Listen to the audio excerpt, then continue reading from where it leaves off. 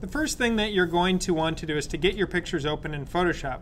Now, these computers, when you're on the Mac side, are going to default, if you double click on any JPEG file, they don't open Photoshop, but they open up the application called Preview. So you don't want to double click on them, because I've had, over the years, a number of people double click on files and they're like, well, it's not in Photoshop. Where are my Photoshop tools and why is it not working, and so on and so forth. So we don't need to go at it that way. Instead, what you can do is you can even highlight multiple files. Here, just click and drag it to select multiple files, and you can drag them to the Photoshop icon down on your dock. And once you do that, you'll notice that they then open up in individual tabs. And I'm going to move off that picture. That was a little disturbing because that's going to give someone nightmares, I think. But we can see now we have these individual pictures occurring here. And they're all in little tabs, and I can just go between them to see the different photos. Now, one thing that you will notice, if you work on Windows, Windows typically will load applications into what's called the application frame, where on the Macintosh, it's a relatively recent feature that they've added to some of these programs, is being able to use the application frame.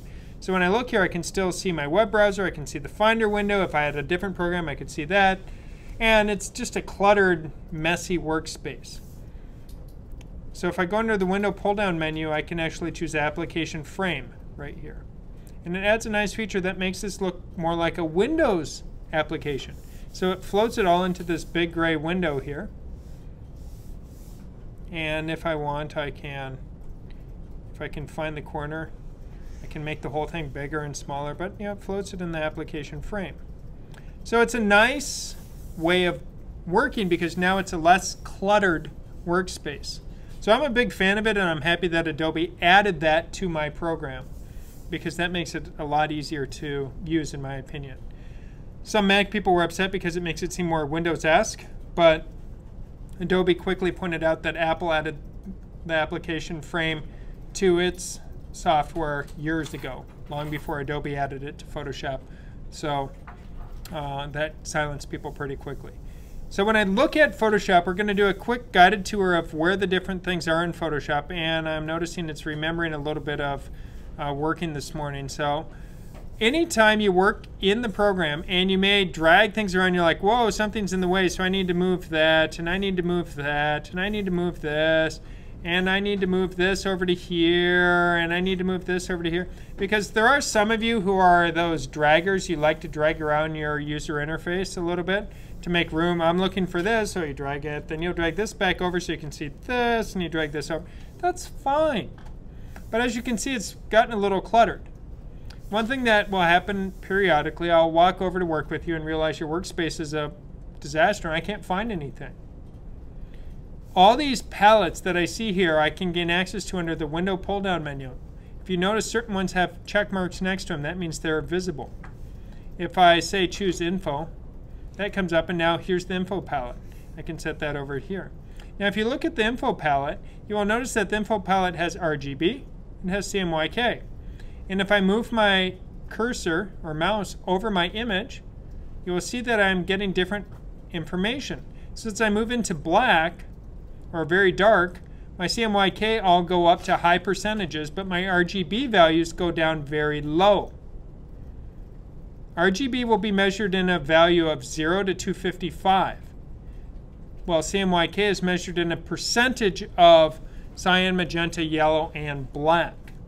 If I move into red, you'll see that red went up high and green and blue are down low. If I go into flesh, it's closer to white, but more red than green and blue. If I go into a blue color, I can see, well, it's showing up as gray. It's not a good blue. There's some green hiding in the background. So I can fit that. Oh, that's in a different window. That's why it's not working. But I can see these different colors. Now this workspace I've made a wreck out of. And I want to reset it. Top of the screen up here says the word Essentials. And it says, ooh, select a workspace. The little thing popping up is called a tooltip. I use tooltips all the time in Photoshop, and I've spent way too many hours of my life hacking through this program. And I still use tooltips. So I will put my mouse over something and wait for the tooltip to come up and tell me what that tool is. eraser tool, crop tool, quick selection tool, lasso tool, marquee tool, move tool. So I wait for those tool tips of, oh, what tool am I looking for? Use the tool tips to help you. But up here, it says, hey, select a workspace. I can click on the arrow next to it, and I can choose Reset Essentials. This resets it to the factory default. So now it's been reset at the factory default. So the view I have now is the same one when I started my day. So it's really useful to reset your workspace at times. It's also really useful to customize your workspace. I customize my workspace at home all the time. I rarely do it in the classroom because I like to use the default settings so that your computer matches my computer. Or my computer matches yours would be more accurate. But it's very common for people to make a mess out of things. So pull down menus on the top of the screen. When you are looking for something in Photoshop, you click on a pull down menu. And you look for it. Now we're not going to use all of these. We're not using the analysis menu. We're not using 3D. If you're really versed in this program and want to use 3D, go nuts, but I'm not teaching it. So it's up to you to figure it out then. View we might use. Window, probably. Filter, certainly. Select, certainly. Layer, generally anything we need out of layer we get off the layer palette, so we're not going to use the layer pull down. Image, yes. Edit, yes. File, yes. So we'll use some of these, but not all of them.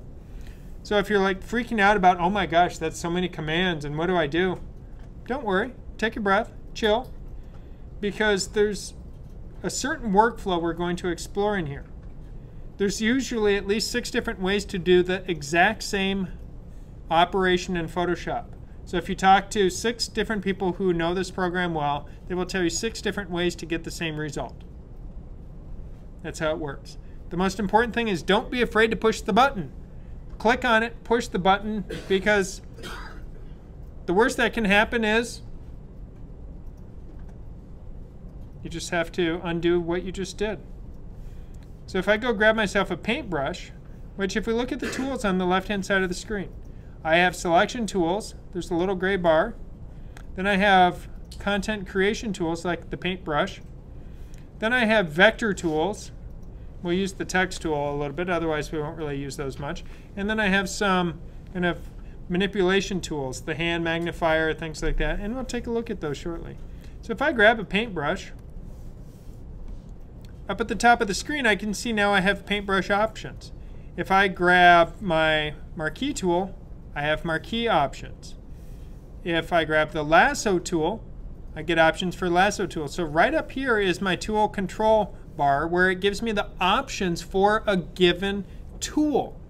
It will change no matter what tool I select. So when you're wondering about how to modify a tool while you're working with it, all you have to do is look up at this bar up at the top here and make your change. So if I grab my paintbrush, I'm going to then choose a brush size. Don't choose a big brush, just a big fat square brush, nice and hard. Oh, that's not big enough. And I can see the preview on screen showing me how big it is. Currently my color that it's going to paint with is green.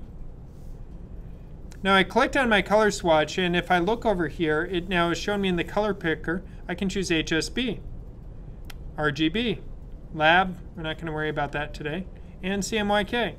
So as I choose different colors, we can see all those values change. So I can change my hue. So I'm going to paint with a green color. I'm going to choose a really bright green. And now if I paint here, whoa, look at this. Oh, look at, I scribbled all over the image. Oh no. Oh no. It's a tragedy. If I choose a different color, scribble all over the image, I've lost them forever.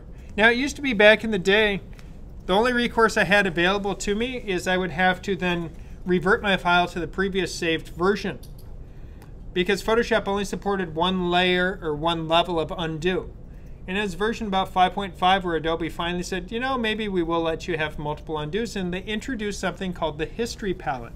So now every time I grab a color, paint, paint, paint, So each one of these now I've put on screen here.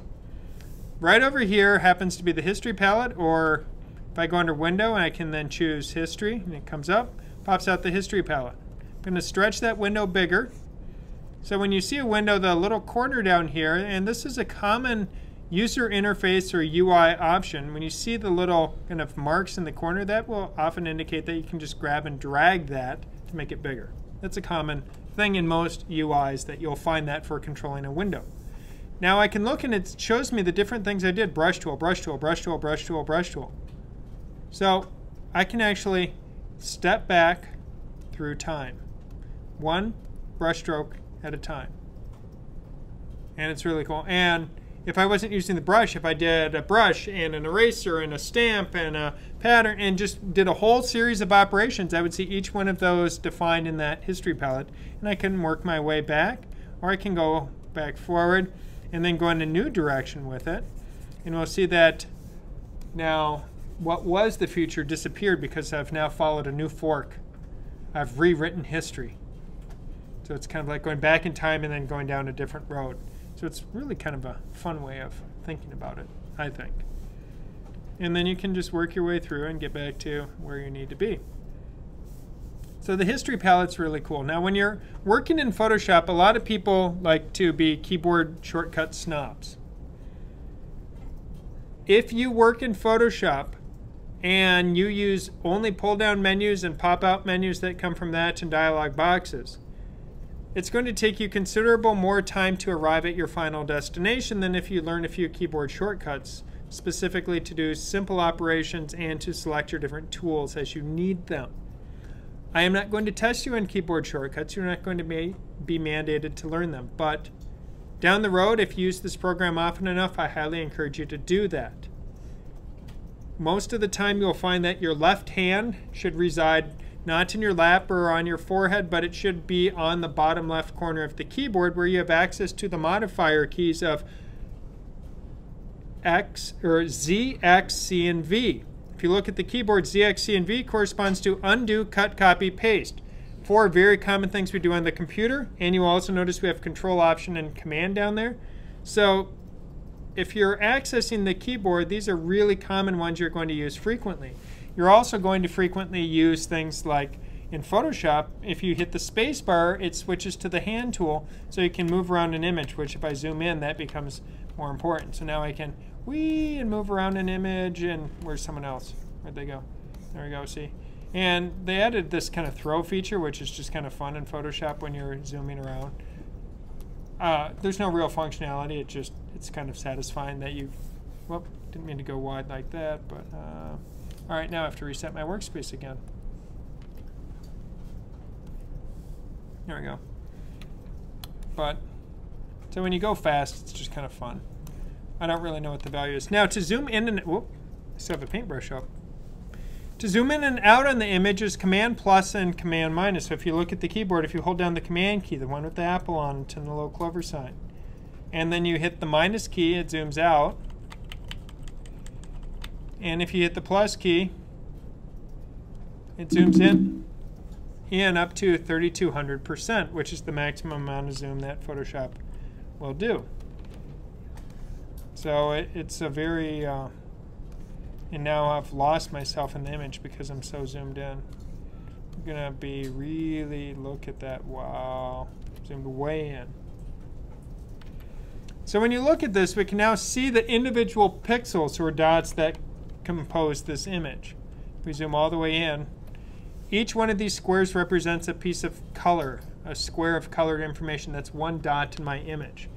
Combined together, they create the continuous tone that we see as part of this image. So these pixels are really the bread and butter of what we're talking about here, and working with those pixels. Now I can work with my paintbrush and make my brush really, really, really, really, really small. So my brush is only 1 pixel in size, or easier or better, I use the pencil tool. And now I can see I can even paint 1 pixel at a time within my image. So there are some people who actually choose to create artwork on their computer at the pixel level, and they do pixel art. They typically border on what would be kind of OCD, because it's truly an obsessive compulsive form of working with your image. So we have tools on the left, tool options across the top, pull down menus above that, and then our palettes which show up on the right hand side of the screen. This is the basics of the UI, and then we will be working more with that shortly. So while you're working on your project, what you're going to want to do when you acquire different source images, so you have your different source images, scary ones, pleasant ones, as you see fit. I have an even scarier one that I might share with you a little bit later this evening. But when you have these different things, then what I recommend that you do for working on your project is that you create a new file. So for those who are new to Photoshop, it's very important that you watch this next series of steps, because this is going to be very important for you. Is to go under the File pull-down menu, you will choose New, and it will come up with this window. Now mine is remembering the last settings that I used, so it's showing up at 6 inches. Now yours may show up at pixels, and it will have some value in, and it will most likely be at 72 pixels per inch on your resolution. 72 pixels per inch is screen resolution. We want a document that is configured for print resolution, which is approximately 4 times the size. So the standard default high resolution file size is 300. There are occasions where you may use anywhere from 288 all the way up to 360, 600. When you're dealing with high-end printers, your best course of action is to talk to your printer rep, the person who represents the company who will actually be outputting your design project, and say, what format, what resolution do you need? And that will make them very happy to work with you when you ask that question, versus you giving them something and then they call you bad names behind your back for being an inept, clueless loser. Not that they would ever do that, but they might. For your poster project, it will be 6 inches wide, 9 inches tall, 300 pixels per inch resolution. That is going to be the size you are going to work for your poster project.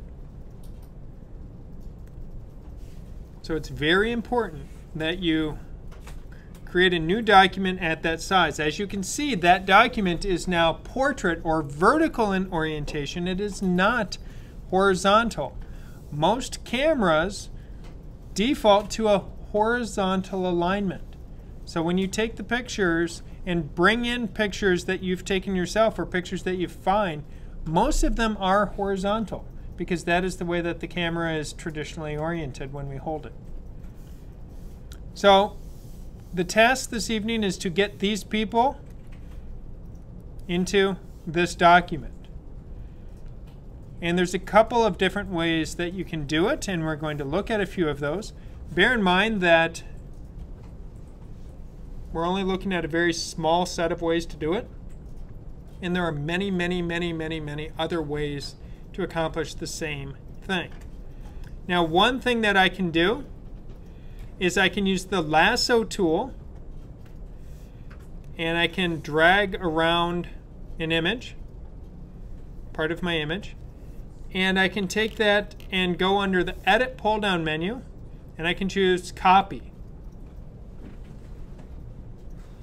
Edit, Copy. If I go into my new image, I can then choose Edit, Paste. Well, I can try at least. There. Edit, Paste. Now Joe has joined us in our new picture. Now if you notice, Joe still has a bunch of background crud around him, and I want to get rid of that. Now I could have tried to make an accurate selection before bringing him in, or I can bring him in as is. So again, there is no only way to do it. But first I'm going to bring a couple people in. Now I'm not bringing myself in yet. Now this whole motley crew that I see here, if I select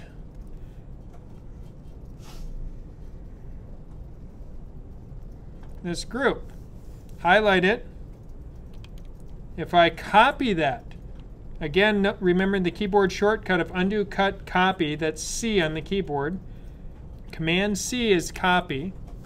If I go into my new composite image, Command V will be paste. Command P is for print, it's not for paste. So these keyboard shortcuts are pretty much ubiquitous in almost every software program. Undo, cut, copy, paste are always going to be those keystrokes in everything you do. Now we can see that they came in, and if I look in my layer pull-down menu, or layer window, I'll notice that the group of people is above the single individual. That's how the layers are ordered. And then it's white on the background layer, the bottom layer. If I want to put Joe on top, I can drag him up.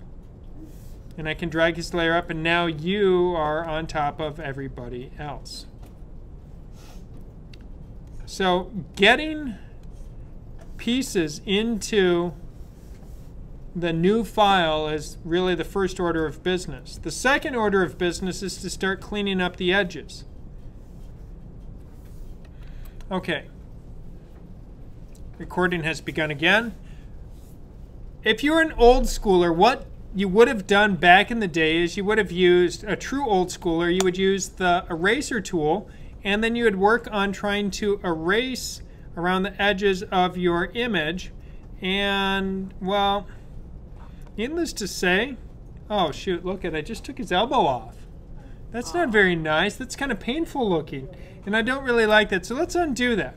So I could use the eraser tool, and I could zoom way in, move myself over, and try to have a super steady hand.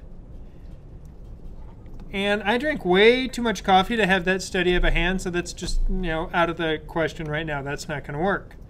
So there is a better way. So as I'm working with this, now what I can do to make this selection to get rid of the background, they introduced this wonderful tool called the Quick Select tool. And I can take this Quick Select tool, put it in my image, and I need a little bigger one to start with. It's like a paintbrush. And I can just say, I can paint this selection. Look at, let me try that again. If I put my cursor here and go click, click, it said, oh, I think you want all that gray. It selected all of it. 2 clicks. Oh, I want this gray too. Oh, 3 clicks. Look at that. Okay, I want to get rid of this black. 4 clicks. Hit the delete key. Now, with the selection on, if I go into the select pull-down menu and choose deselect, go to the move tool, I can now move Joe around a little bit, and you can see that I really did, in fact, get rid of all the background around him with 4 clicks. It really is that easy now if you use the Quick Select tool. Now, some people may not use the lasso, they may use the polygonal lasso tool. And if I zoom way in on something, now I'm going to turn off Joe's layer, and then I will go to this other layer. And I can, with the polygonal lasso tool, I can go click, click, click, click, click, click, click. And carpal tunneling clicks later. And I'm not kidding about that. I mean, we're talking, my hand is already getting sore. And I've now more than doubled the clicks, and I'm only part way around ahead. Okay, so I could, continue on and eventually make a selection. And when I get to the end, I can click, and now I get what's called the marching ants. So that shows I have a selection, the marching ants moving around the image. Polygonal lasso tool, it gives me a very rough, ugly line. Not very nice, and I'm not really a big fan of it. So let's turn off that selection and go back to the Quick Select tool and experiment again with how it works. It's like a paintbrush, so I can use square bracket tools to go down or up. So if I can click out here and it starts to go, hey, I bet you wanted to select all that around him, I can say, sure, thank you very much. I can zoom out and we can see it's now selected. Now this is also why I said, gee, let's stand in front of the white screen, because it makes it really easy to extract people from a neutral background. If I hit the delete key, it goes away. Now, on some images, it works really well. And on other images, for making a selection, I'm going to zoom in. And we'll work over here. So as I work on this image and start clicking to make my selection, click, we can see, oh, look at that. He lost some hair. That's a shame. Look at that haircut. Wow. Oh, I just took his head off. See? So if I hit the delete key here, yep. We're just going to say use the background color for now and see. Look at, see how that's not a really good selection. David came out okay, but can't say as much about the others on that one. So let's undo that here. Now when you're using the quick selection tool, what's really cool about this is I can toggle between its different modes, or even easier, the normal mode, notice it has a plus in it. If I hold down the option key, it gets a minus. And now I can take this line here, this marching ant line, and I can push it back. Push it back. So effectively what I am doing is I am telling Photoshop, I actually want that. And now I can click here again, but I don't want that. And each time I do that, it seems to get a little bit smarter and a little bit smarter. And what it's going to do is it's going to get really close. And with a few simple clicks, whoops, wrong way. I need to push that back out. I forgot I was selecting the background and not the person. But now that I've done that, we can see that it's very nicely, if I hit delete, the background color this time, nobody was beheaded. So the content aware is a really nice way of getting, or not content aware, the quick selection tool is a really nice way of getting rid of things.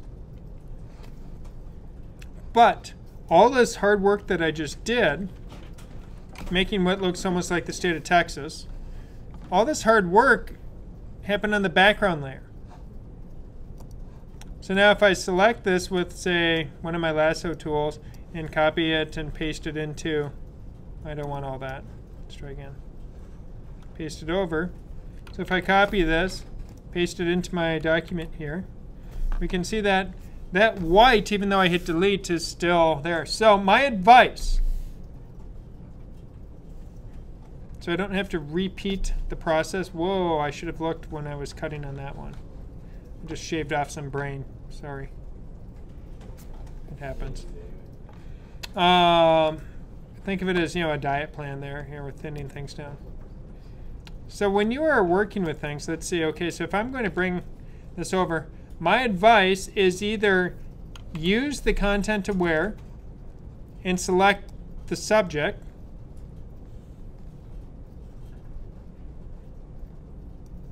and I can push out in my hand, and that worked out surprisingly well.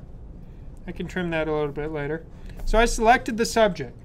Now if I copy that, go over to this document, zoom out so we can see how the whole thing's shaping up. I can now paste it, grab the move tool, move it around, so we can see that I am now causing trouble yet again. Now if I want to move the other layers, I can click on those layers. I can move them around. If I want to be on top, I can grab my layer, pull it up. So the tools work with whatever the current active layer is. So if I grab this, then we can see there's my current active layer. Layer. Click here. Current active layer. So I'm going to put that one up since it had some background cut out. And so as you can see, with a little bit of work, you can start to bring your classmates together into a single, unified picture. The final step that you want to do is you want to go under the File pull-down menu, choose Save As, and you need to change the format from Photoshop to JPEG. And then once you do that, then you can save it and upload it to D2L and put it in the Dropbox.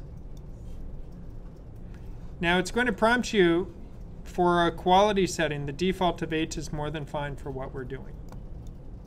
For your poster project, up it to its maximum quality when you do it, up to 12, so we get a higher quality file. Now it's very important that after you save out the JPEG that you do not throw away your Photoshop file that has all of your individual layers that are part of this. We need these layers. Do not throw this layered Photoshop file away, because chances are you will finish your poster, save the JPEG, we will critique it, and you will realize you want to make a few changes. Or perhaps you spelled your title wrong, or you spelled other words wrong in your credits. If you leave it that way, it's going to look like junk. So it's important that you maintain this layered Photoshop file and the save as JPEG file that you turn in. So you have both.